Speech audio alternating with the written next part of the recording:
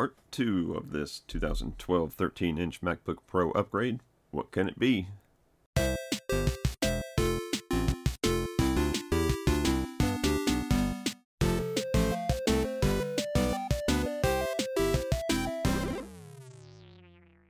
Hey everybody, it's Chris from FamilyGeekery, and if you're coming here from part 1 of this upgrade, welcome back. If you are just now finding this video, then make sure you check out part 1. I'll put that link in the description below.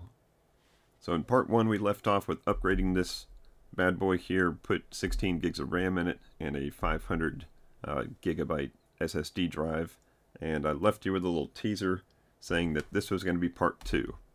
And that looks exactly like the hard drive from part 1, and you're right, I got 2 of these. They were a really good deal, so I picked up 2 of them, and to go along with it I picked up this guy, which is a second HDD caddy.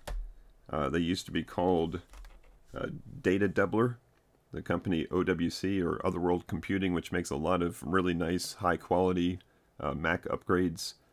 Made one of those years ago, and I think these are just knockoffs, but it basically allows you to put a second hard drive in place of the optical drive. So nobody uses CD or DVD drives anymore, at least not very much. So we're going to take this drive and put it in place, which will essentially double our data. But that's not all. Now in the last video I said we're going to try something I've never done before, and I'm not sure if it's going to work. Simply putting this in here and putting this in here, that's easy, right? Couple screws, couple cables, no big deal. What I'm going to try to do is get Windows, or Windows 10, running completely by itself on this drive, and we've already got the macOS Catalina running on the drive that we upgraded, and allowing a true dual boot without having a like a partition drive for boot camp.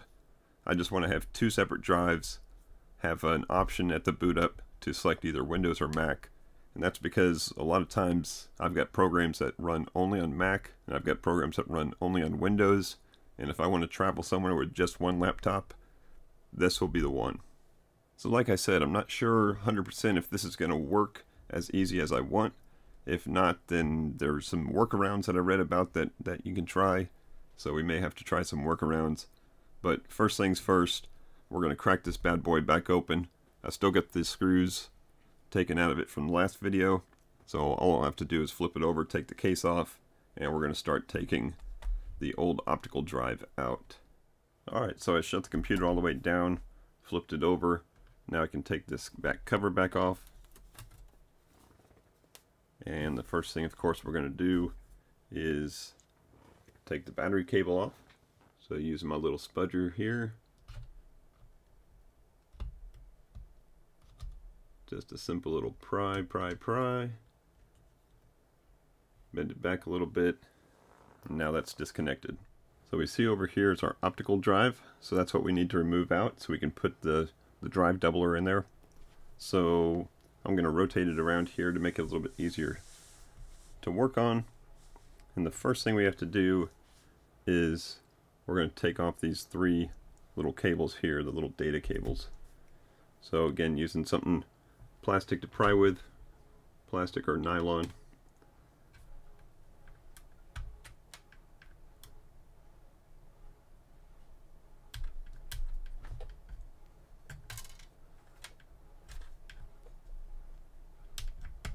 And there we go. So those are up. And we don't want to move those around too much. Next thing we need to do is there's a couple screws that hold this thing in. And one of the screws is underneath this module here. So we're going to have to remove this module, at least take the screws up from it, just to move it aside a little bit to get to one of the screws. So let me get ready for that. Alright, so the 3 screws holding this in, there's one we can see right about there.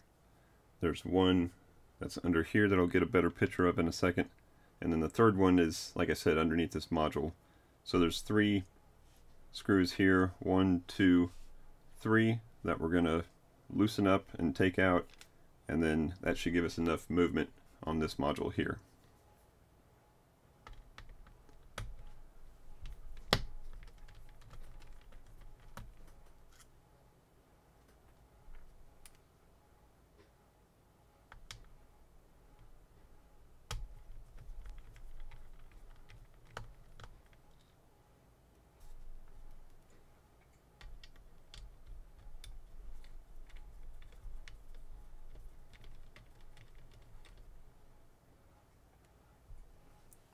Let's see if this guy moves a little bit.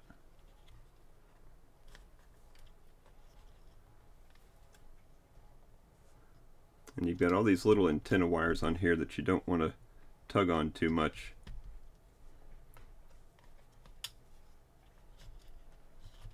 And one of them is the camera cable. There we go.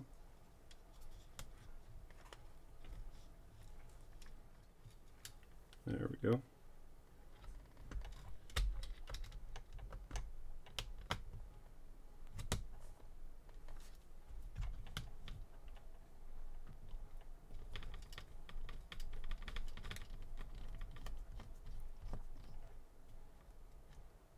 And there she goes.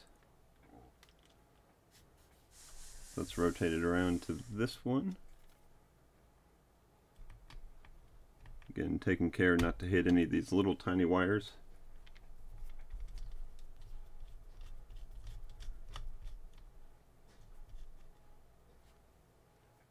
Alright, I think I got that one up. It's still in there, but it's up. And then this third one here, let me see if I can shine some light. You can see it right there. So let me grab that one out.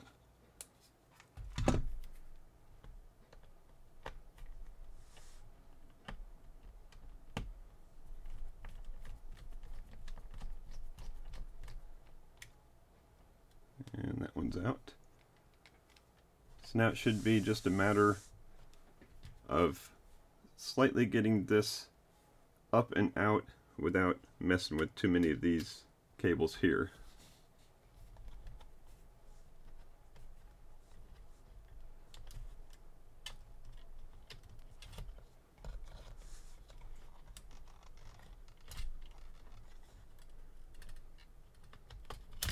There we go.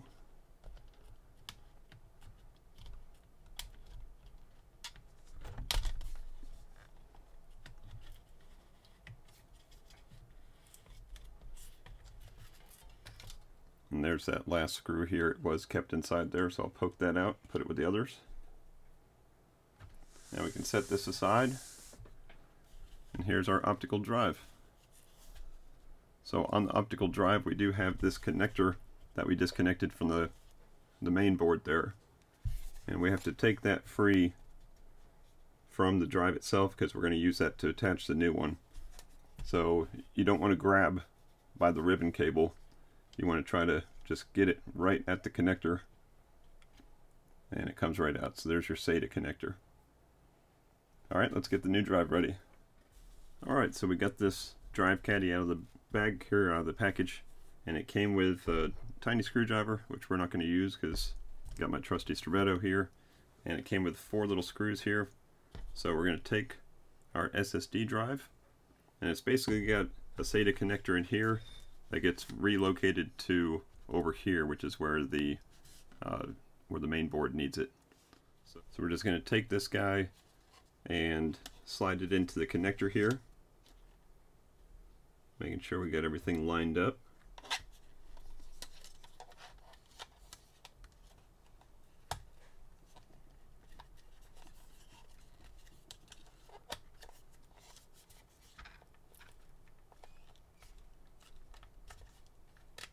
There we go. And it does have this little hole on this side so you can kind of pull it down onto it. And then once you do that, you should have the 4 mounting holes on the bottom side of the SSD to match up with the 4 provided screws. I've seen some of these that have the side mounting screws. This one's just right down on the bottom, makes it nice and easy.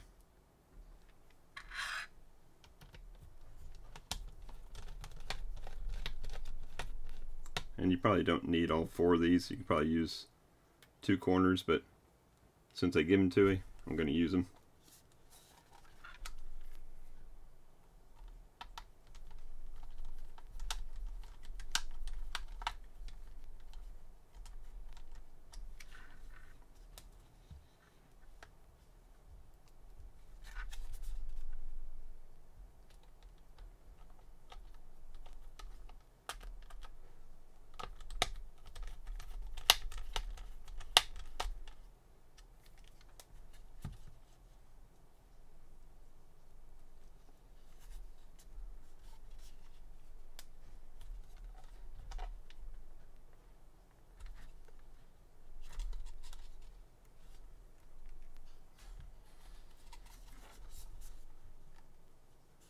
this one's not actually lining up, so we'll just go with the 3.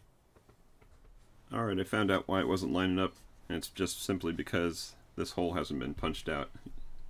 So there's still a little bit of this, it's like a paper type pad. So there we go. Now we should have all 4. So let's try this again.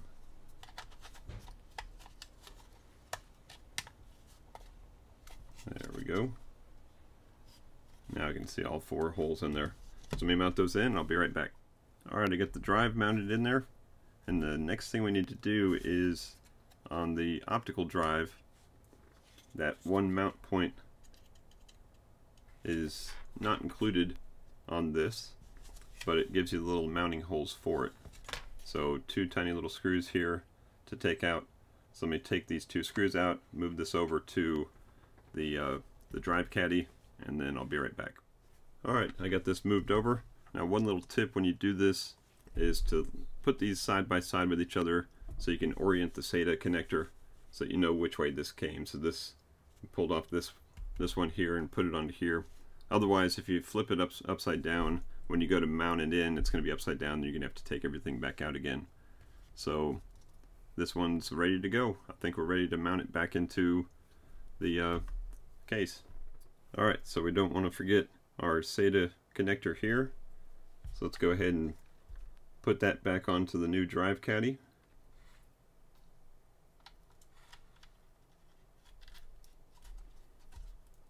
And that slides right on.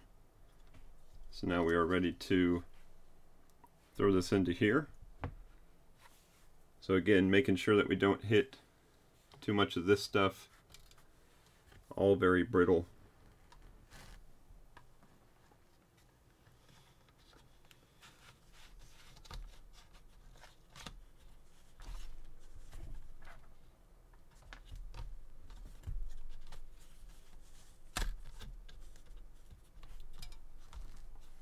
There we go. I can see one mount point down here is matched up. This guy's matched up. And the last one there, actually, I don't like the way that it went in. Let me show you a little bit closer. So it looks like this mount point here kind of got sandwiched in between one of these little wires. So let me see if I can wiggle that around.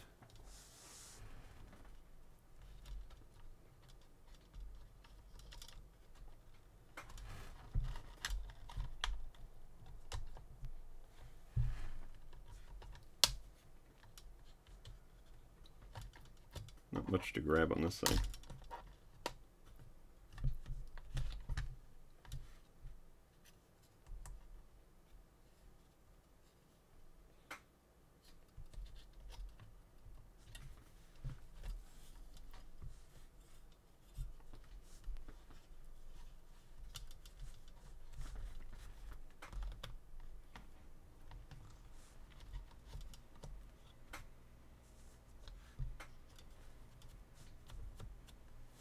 Alright, I think that's going to do it.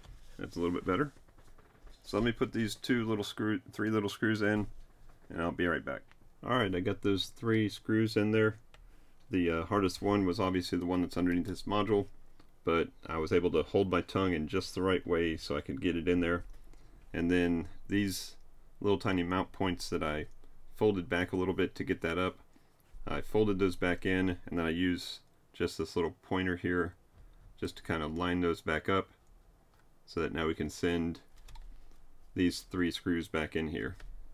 So let me get these 3 screws, and if you didn't mark them when you took them out, the 2 longer ones are on this side and then the shorter one goes over by the speaker.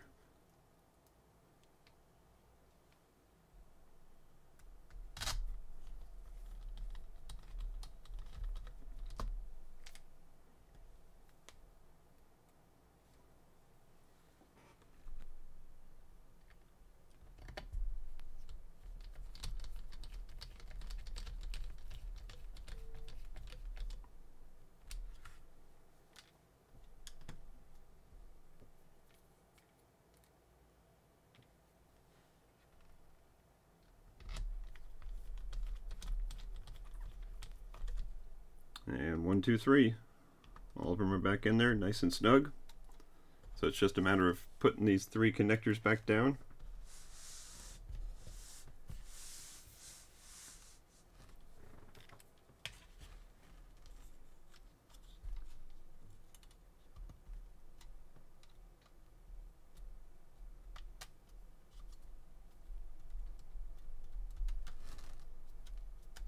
And there we go. All finished. Alright, so I hooked the battery back up, put the lid back on, flipped it over.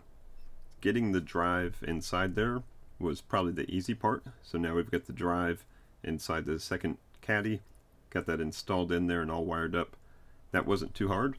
So now let's talk about what the second half of this procedure is going to be. So there is a little bit of concern about the SATA channel that the old optical drive used, and I believe it's supposed to be a SATA 3 gigabytes per second instead of 6 gigabytes per second, so it's a little bit slower than the actual hard drive bay is, and sometimes these newer SSDs have a hard time with that slower channel. The problem is it's getting harder to find an older 3 gigabyte per second drive, in the SSD at least, so we're going to see if this works. If it doesn't, the worst case scenario, we can always go back to the original drive and use that as a second drive, because that's supposed to work a little bit better. But we're going to see if we can get this working. So the first thing I want to do is actually just boot this up, go into Disk Manager, and see if I see that second drive in there, just to make sure that it is talking on the channel. So let's go ahead and open this up and boot it up. Alright, so it's all booted up. That's a good sign. We're going to go into Disk Manager, or Disk Utility, and see if the second drive is hooked up there. So I see here's the Mac SSD, so this particular drive right here is the drive we started with macOS, which would mean this would be our second one. So it's showing 512 gigabytes. Now it would have been smart to use 2 different brands so you could easily identify them, but at least we see that the original drive is here, and obviously it's working because we're inside macOS, and then the second drive is here and it's uninitialized. So worst case scenario, I could just go ahead and initialize this drive and use it as another 500 gigabytes of storage, but we're going to try to see if we can get Windows going. So let's shut this down and try to boot it up with Windows. Alright, so I've got a Windows USB boot drive right in here. I'm going to power it up and hit the command button and see if I can see that USB, or actually it's option button. So power it up, hold down the option button, and I should get a drive select. And here we go. So we got the Mac SSD, which is what macOS is running on. Got one here labeled Windows and one labeled EFI boot. So we're going to take Windows here and tell it to boot that up. And that's probably just the 2 partitions of this boot drive.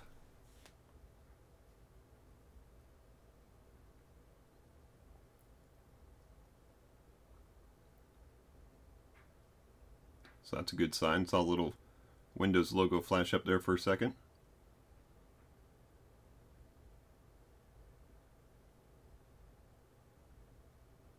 Alright, here we go. I stared at that little flashing cursor for a couple minutes, but it's finally looking like it's booting up here from the disk. And look at that, Windows install. So let's step through this. I'm still not 100% sure that this is going to work. Not sure what it's going to see drive-wise, but we're at least going to give it a shot. And if we hit any kind of roadblocks, then we'll try to Google it and find out what to do.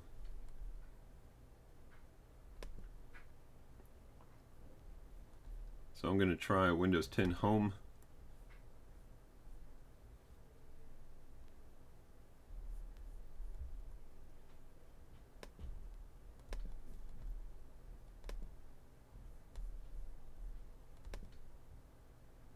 Alright, so here's the first thing to look at.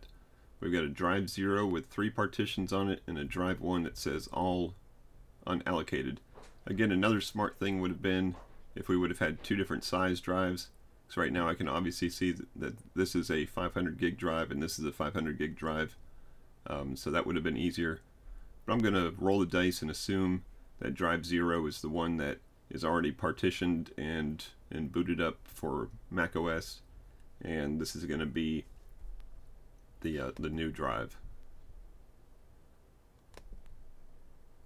And we've hit our first roadblock. It says we couldn't install Windows in the location you chose. Please check your media drive. Here's more information about what happened. So let me find out what that means and I'll be right back.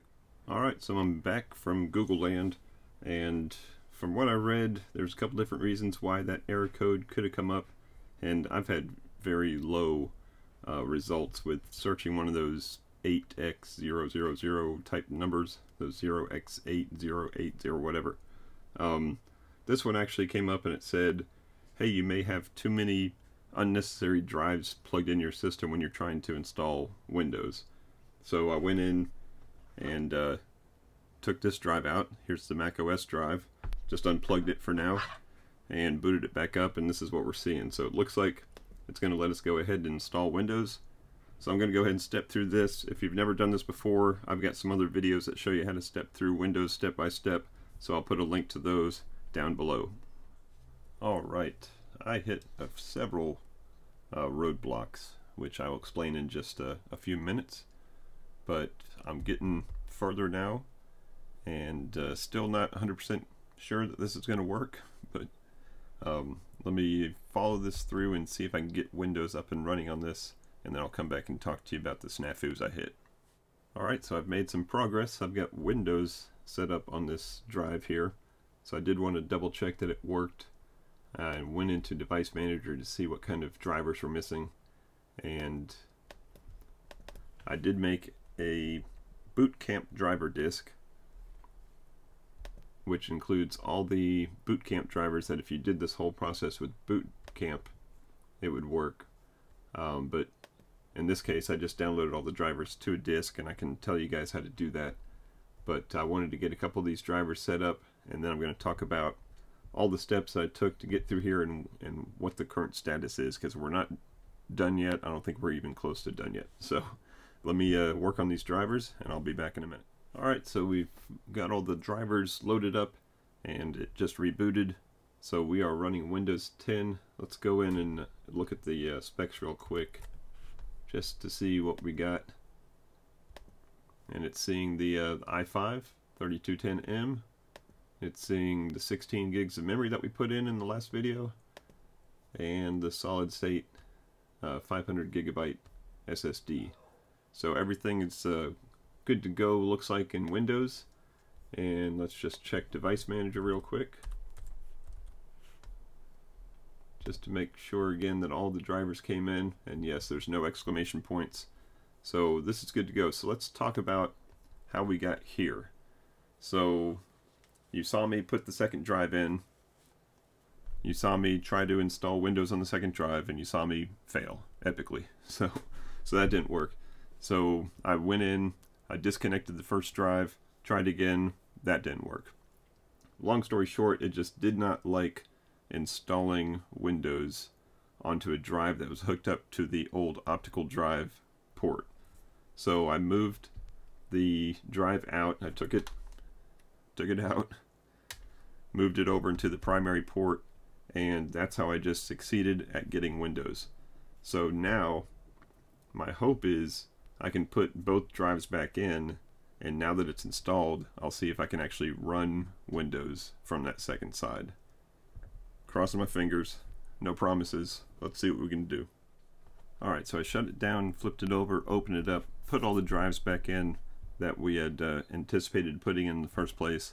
So the macOS drive is in the primary slot. That Windows drive that we just tested out is now in the optical drive slot. Alright, so now we're going to power it up, hold down that option key, and see if it gives us the option for both the disks that are installed in there. So hit the power button, hold down option,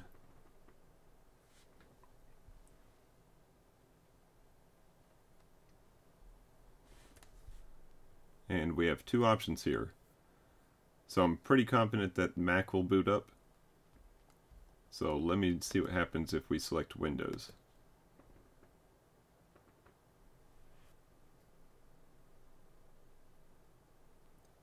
Alright, so that did not work, unfortunately. So I booted back into macOS, and I do see both disks here.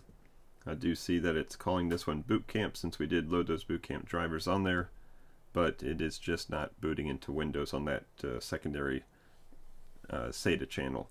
So I'm going to guess it's got to be something to do with that second channel. I'm going to go ahead and chalk this up as a defeat, but I do have some ideas to push forward with this plan. So we're going to call it a video here, and we'll come back with a part 3, and hopefully part 3 will have a happier ending. But thank you so much for watching. Thank you so much for watching me fail. If you like that, if you like watching me fail, big old thumbs up for that. That's my consolidation prize. And go ahead and hit subscribe so you can check out that next video, hopefully where I get a success. So thanks again for watching. Till next time, peace out and geek out.